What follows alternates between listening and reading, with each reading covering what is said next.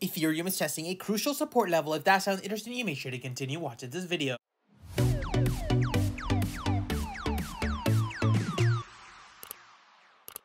We are nearing 1,100 Telegram members. If you guys want to stay updated with my charts as well as my trades, make sure you check out the link in the bio. It is completely free. Hey guys, Pingu Charts here. Welcome back to another Ethereum analysis video. As always, if you do enjoy my content, make sure to hit that like and subscribe button. If you guys are interested in 35,000 on trading bonus, make sure to check out the link in the bio. Now, as you guys can see on Ethereum, we are testing a very key support level here, exponential moving averages. For those of you that were part of Telegram channel this morning, I mentioned to you guys the fact that Bitcoin was hovering right into the 9 exponential moving average, and if we did manage to see a break, this would cause Ethereum to also see that same wick opportunity.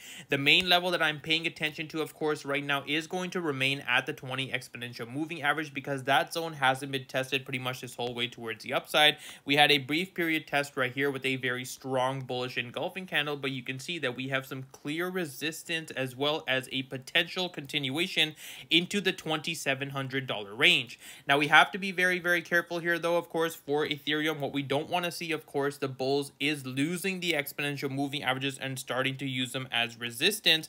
And if you look here, even on the daily time frame, you will also see the fact that we are pretty over leveraged away from our EMAs.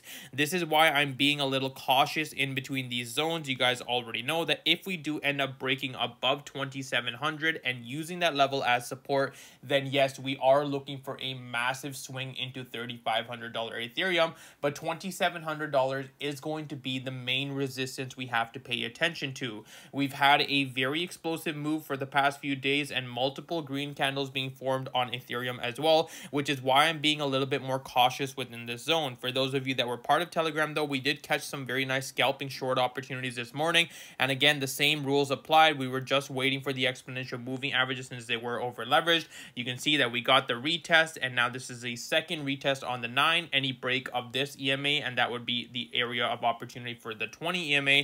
But again, we are still bullish on Ethereum as of right now, as long as we are trading above 21.22.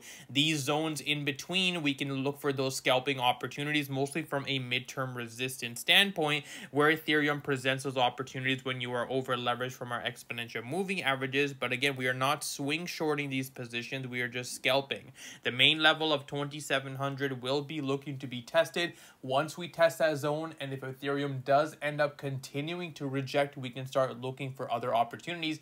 But right now, I would not be looking for any sort of swing shorts with Bitcoin nearing the 50K region. But that's pretty much all I have for you guys today. As always, if you do enjoy my content, make sure to hit that like and subscribe button. If you guys are interested in 35,000 on trading bonus, make sure to check out the link in the bio. Because